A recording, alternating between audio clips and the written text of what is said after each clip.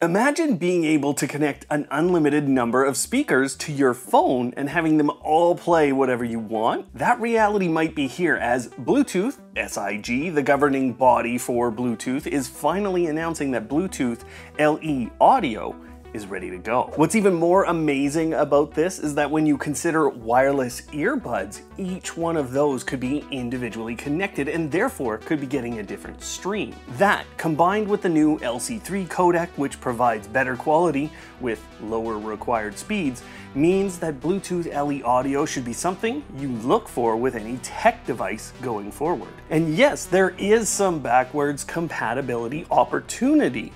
So we get to wait and see who takes advantage of it. Either way, the Bluetooth folks get a big thumbs up from me, and Google gets a big question from me. Can you fix your speaker control with this? Speaking of which, this was the end of a Google Nest Mini that never quite worked right at what you would call a rage room. Actually, there were many casualties that night, but with all the features Google Nest speakers have lost in the last few months, this was a much needed release of pent-up anger and energy.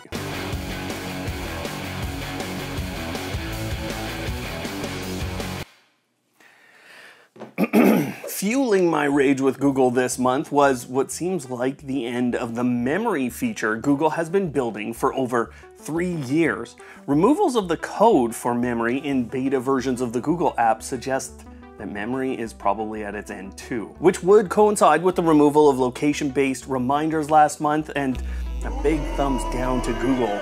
You gotta fix this pattern now. For now, get ready for more fast, hard-hitting news in Brian's lightning round of smart home news as I take you around the tech and smart home industry in just a few minutes.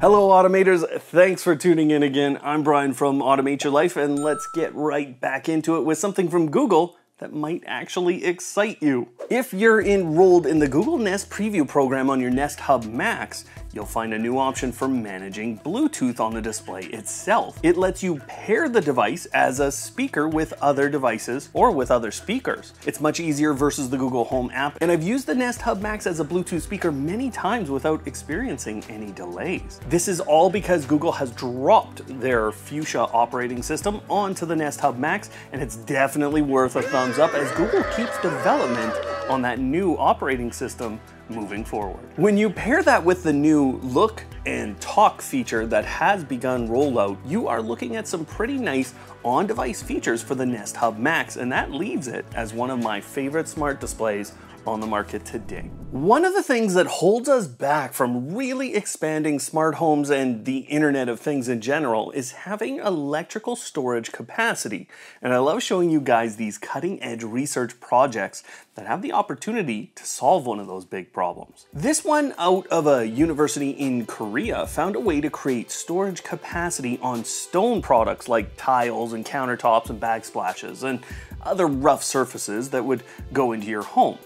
There is a manufacturing process behind this, and we still need to charge what is essentially a capacitor, but this is a bigger piece to the puzzle than I think most people will realize. Even better, they hit it with a hammer lots to make sure it wouldn't break. So thumbs up for hammers and for cutting edge research changing our future. This sounds scary at first blush, but The Verge published an article attempting to panic you about Ring having given out footage 11 times to law enforcement last year on an emergency basis and without your consent. Now, understand that if they did this, it was on both law enforcement and Ring deeming it as an emergency situation.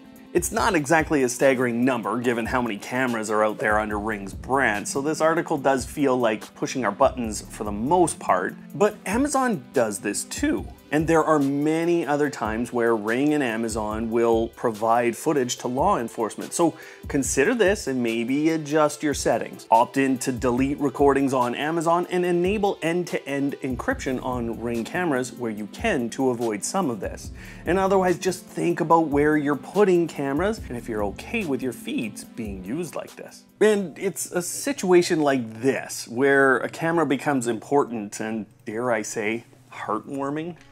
Here's a person having an anxiety attack and one of those cameras caught this moment of support.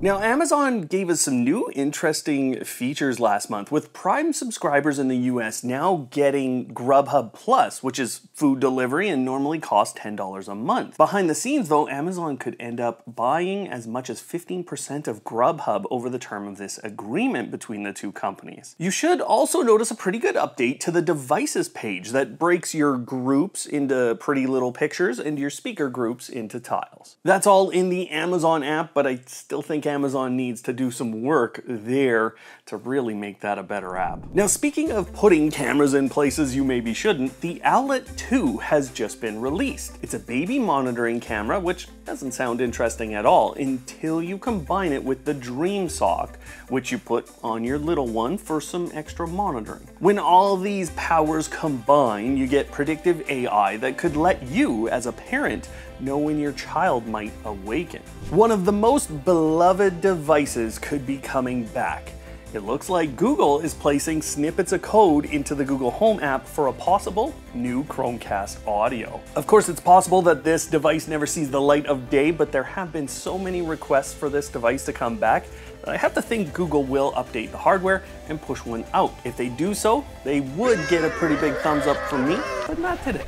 And I can finally talk about this one, even though I've had it for almost 2 months now.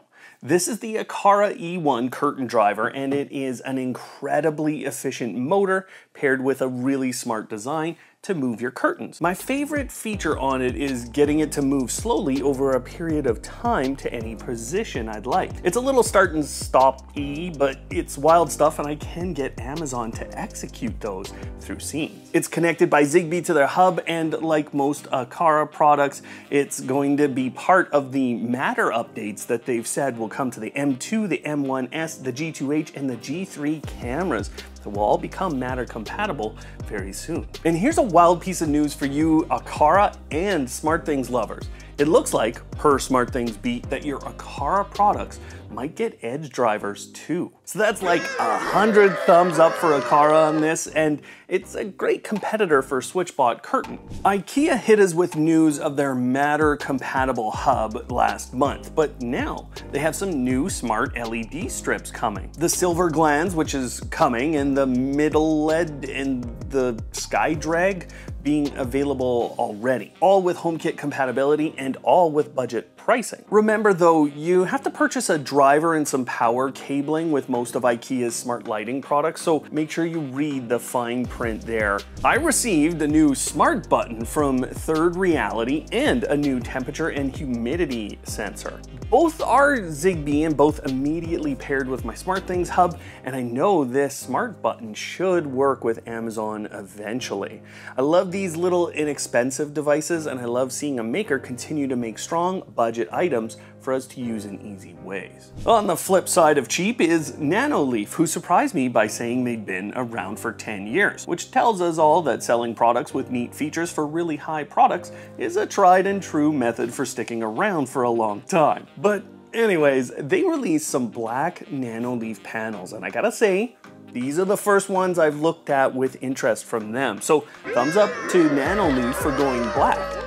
Will they go back though? Here are 6 updates for SmartThings users that you can be excited about in about 10 seconds. SmartThings Labs feature called Wake Up Gently will become a routine for everyone soon. SmartThings Wi-Fi and Connect Home devices now have SmartThings Edge features. And speaking of local execution, local scenes are now in beta and should be coming to the SmartThings app and hubs. SmartThings and Philips Hue will have an improved music sync feature coming later this year, and the Home Connectivity Alliance that Samsung announced at CES 2022 looks like it will add thousands of smart appliances to the SmartThings app in the coming year.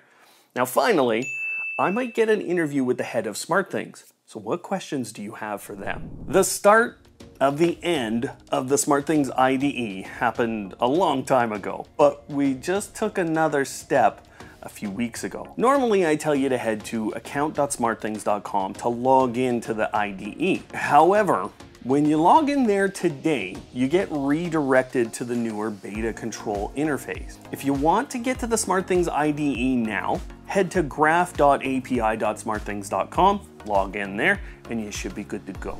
Here's an interesting addition for those of you using IFTTT to automate parts of your life. The button widget on iOS just got an option for Siri shortcuts, which means you can start IFTTT applets from Siri on your phone. Plus, there's some really interesting new triggers available for iRobots with IFTTT. For example, when you start a specific room with the bot, or when your bot finishes in a room, you can start another automation within IFTTT. I've never seen those triggers anywhere else, so that's exciting, and IFTTT gets a thumbs up from me for continuing to develop and doing something really useful here. Let's rapid fire some updates. Govee has Razer Chroma support now. That will allow you to sync Govee lights with your PC, so sweet. What's funny is Yeelight is making their own app for syncing your lights, but they already have Razer Chroma support. I don't get it. Sonos has their voice assistant rolling, but it's music only so far, and it is causing some issues with the Google Assistant when used in tandem. The Facebook Watch app died on Apple TVs. Hue now lets you create widgets in the setting page on their app. Genie stopped supporting the Google Assistant for some reason, and sadly I don't know if it's coming back. And in case you want to hear the voice of someone who's passed, Amazon is trying to give you the chance to put them on your Echo speakers. Not sure how I feel about that one. But maybe my favorite rapid fire update is that Elon Musk has told us that Steam will come to Teslas. It seems like a monthly tradition where I get to tell you about a product or service dying and going away, and I want to keep telling you these things so you make different purchasing decisions going forward. So as I record this, Wink is again going through a huge outage. Please just move on. Also, Hive continues to deconstruct their system with leak sensors and indoor and outdoor cameras stopping in September of next year. I've read reports on both of these situations, and essentially it comes down to big funding going in, bleeding money with aggressive product development and marketing, and never really getting enough income to support all of that. It's going to be common, folks, and drives the whole subscription model of business in the smart home space. So let's continue to get smarter with our purchases and give these two companies a big thumbs down. Channel members here on Automate Your Life really make everything possible for me to continue to bring you this news and our other video formats that help you save time in your life through home automation and other technology. So I want to thank those people, and for all of you, you can join the channel, get early access to videos like this, and get more benefits, including direct support from me. So hit that join button now. Otherwise, if you want to see a little bit more about the products I showed today from Aqara, Third Reality, or just some other pretty incredible products, then check out the video that's up on screen where I showcase all the latest and greatest products in the smart home and tech industry. Otherwise, thanks for watching today, and of course, don't hate, automate.